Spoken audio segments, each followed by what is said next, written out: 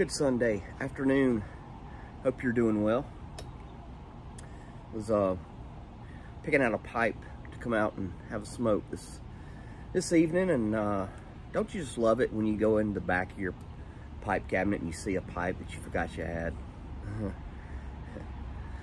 And so is with this one. This is a Rogers bulldog. I think I picked it up about a year or so ago. I think I may have done a video on this one. I can't remember. It seems like I either did an Instagram or a video. I bought it for, I think paid $8 for it at a antique store. And it's in pretty rough shape.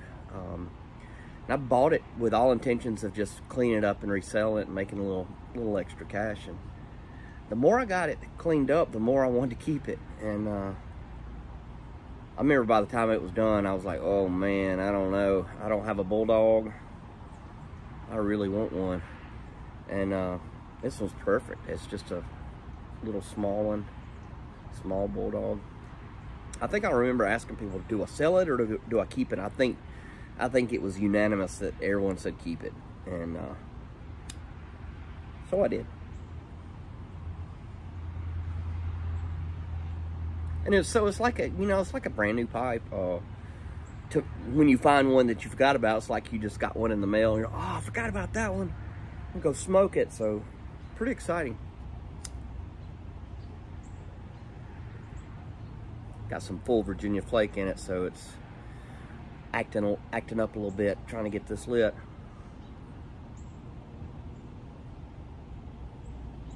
Doesn't help that I'm talking.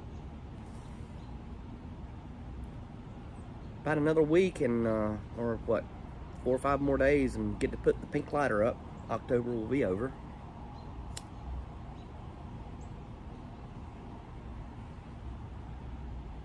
There we go. So I had a funny story this morning. My dog, I let her out first thing in the morning, and she normally runs back into the woods and back here and chases squirrels. And this morning we had a deer in our backyard. It's a big deer, and I don't know that my dog has ever seen a deer before.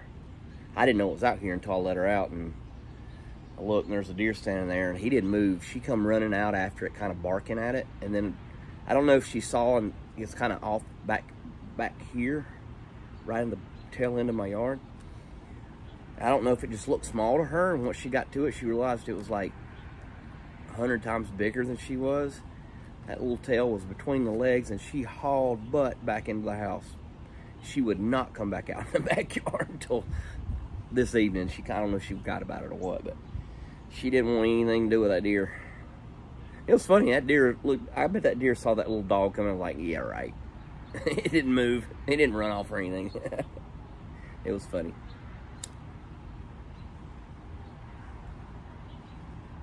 But I've seen deer in the neighborhood. I've never seen one in my backyard before, so that's pretty cool. But it's hot. I mean, we had a little cool spell at the beginning of October, and we broke a record today. We got up to 86. I think the record was back in 2020. I think we got up to 83. We broke it by 3 degrees today. I am ready for that cool snap again. I got the hot tub cleaned up today, got new water in it and chemicals and stuff, because come Wednesday we're supposed to dip below freezing. So that's my kind of weather. I like that. There's only so much you can take off. You can put on as much as you want as far as getting warm. I hate the heat.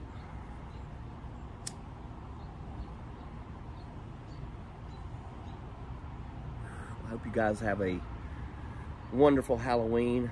We're gonna have some of my oldest daughter's college friends over. They starve to death, so they come over and they eat. We always feed them real good. So we're gonna have a little Halloween get together and give kids the neighborhood candy and have a fire out and all the good stuff. And no candy this year. I'm not doing the. I say that, but I'm really planning on no candy this year. So as far as eating any goes.